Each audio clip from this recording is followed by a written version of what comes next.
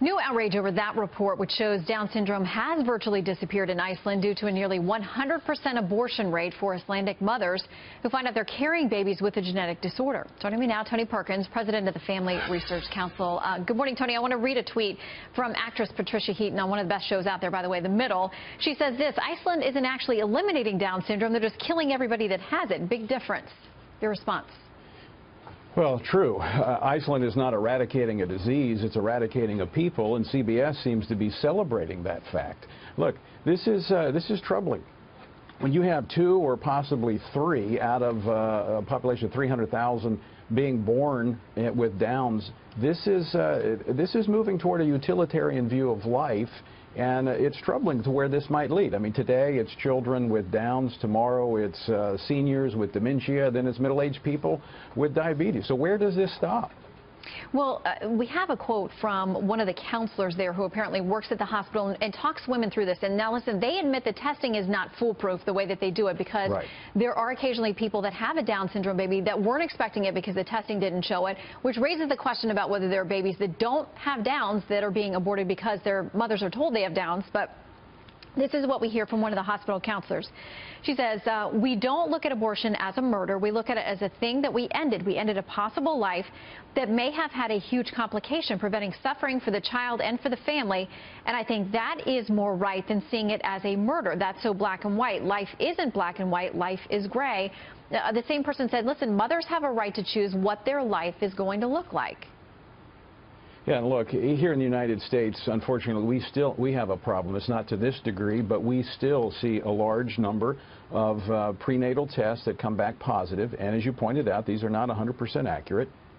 And what happens? These mothers abort these babies. These are individuals who can be, they can gain education, they can vote, they can work in society, they bring happiness to families and to society. And to say that, they should be eliminated because they have potentially have Downs is troubling.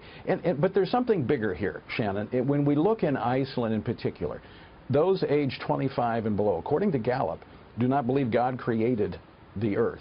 And if he didn't create the earth, he didn't create human life. And so what gives life value is its inherent value, because it's created in the image of God. But when you lose that element, that moral foundation, anything is possible. And what's happened in the last 20 years in Iceland, we've gone from a population where 90% believe in God to below 50%. This is the result of the secularization of society, where religion is pushed from the public square and from policy making, and America is not far behind. Every human being, regardless of what zip code they were conceived with or what test that may show, has value because it's created in the image of God. That has been a fundamental understanding in our society, in this country, going back to the very beginning. I want to play a little sound from former Alaska Governor, former VP nominee Sarah Palin, who talks about how she was fearful when she found out she was having a Down's child and how that's turned out. I can certainly understand why a mother, when receiving that news that their child may have Down syndrome, would be so full of fear. I was full of fear. I had to really be brought down to my knees and ask God to change my heart and prepare my heart and my eyes and my understanding of the purpose in my son's life. And he certainly answered those prayers, because the minute that Trig was born, the fear went away. Quick final word, Tony.